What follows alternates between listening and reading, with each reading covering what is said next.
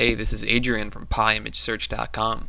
Today we're going to be building a complete image search engine from front to back using Python and OpenCV.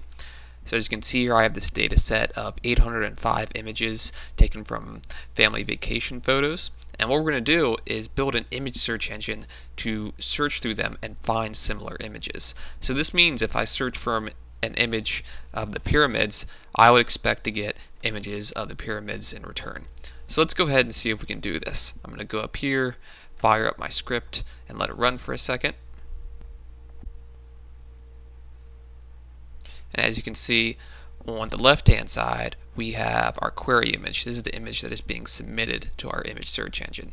And then on the right-hand side, we have the results after running our search. So as you can see, we have found a similar boat image.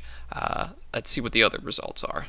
Again, another boat image. So this shows that our image search engine is finding images with similar color distributions, which is a really good place to start if this is your first image search engine that you're building.